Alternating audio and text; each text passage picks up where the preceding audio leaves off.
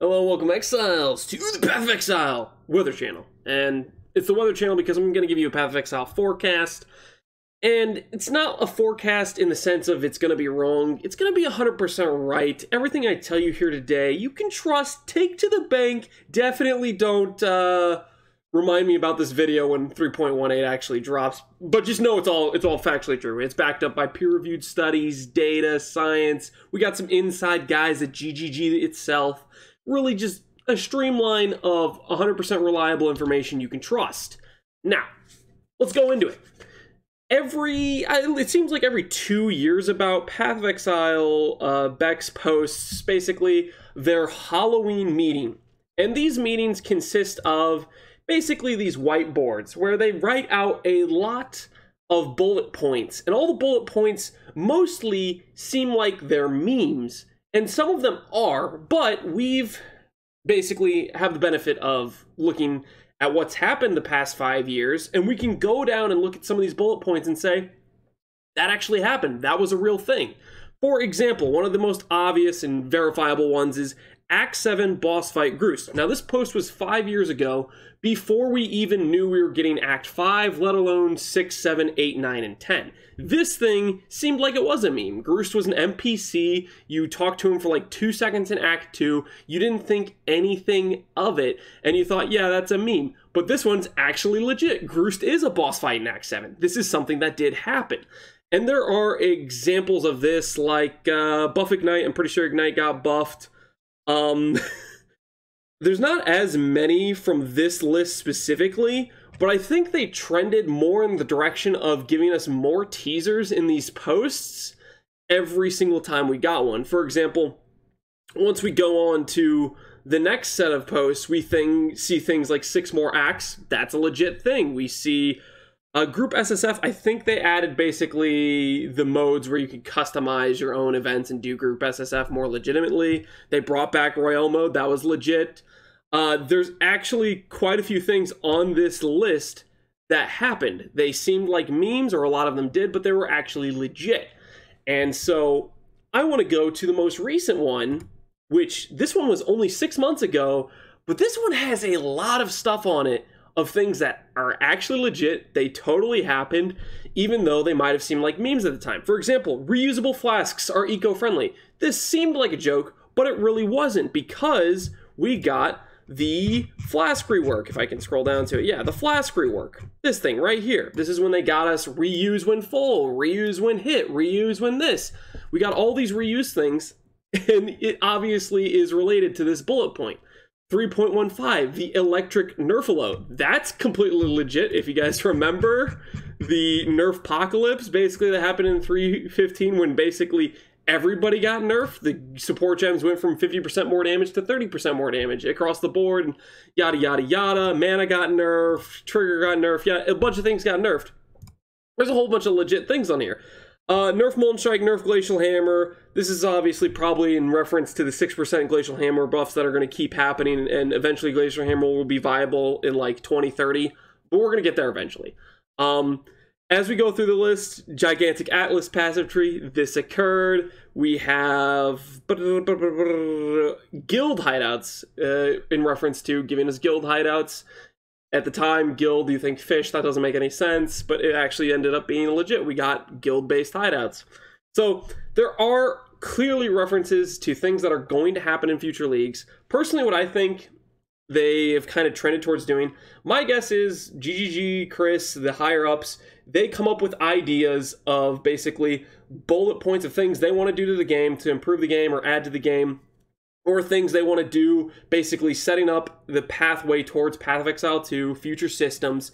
And as they have this huge list, they can basically pick things out of that list they're pretty sure they're going to do, and they can convert it into not exactly what it's going to be. They can make it into some sort of basically play on words like guild hideouts, or make it seem like it's a meme type of thing when it's actually a legitimate thing they're going to do.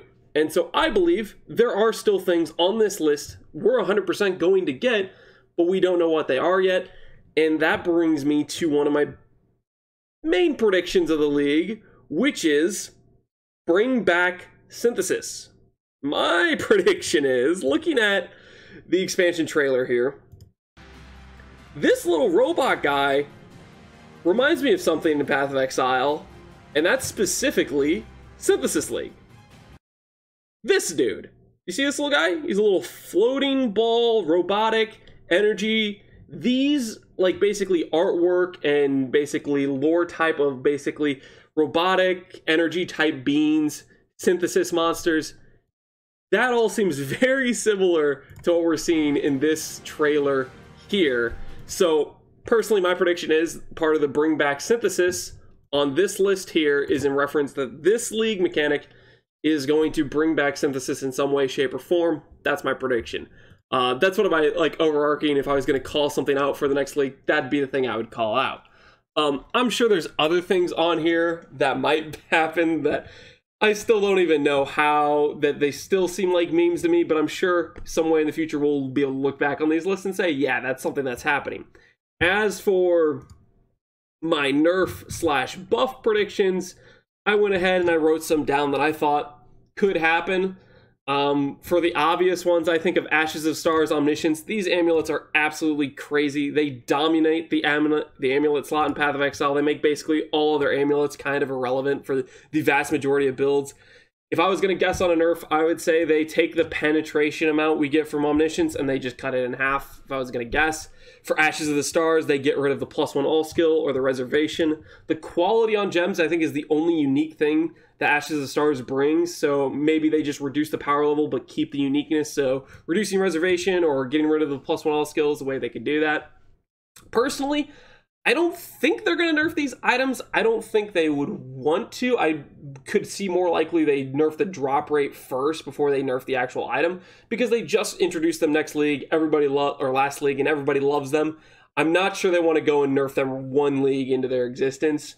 Usually, unique items and things survive a bit more than one league before they take the nerf bat. And of course, things like Mageblood, Squire, those exist, which are obviously powerful item slots. In a lot of cases, more powerful than Omniscience or more powerful than Ashes.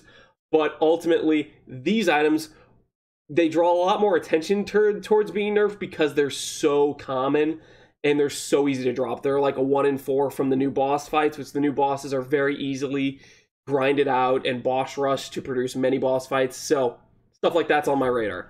Another thing that's on my radar is Aegis Aurora, Melody the Flush. These are, in my opinion, the two strongest defensive items in the game right now. Aegis Aurora basically can get any character that can stack any small amount of block, ES, and some armor. Basic immortality for the vast majority of content. And then Melody the Flush is just such an easy way to hit 90 max all res.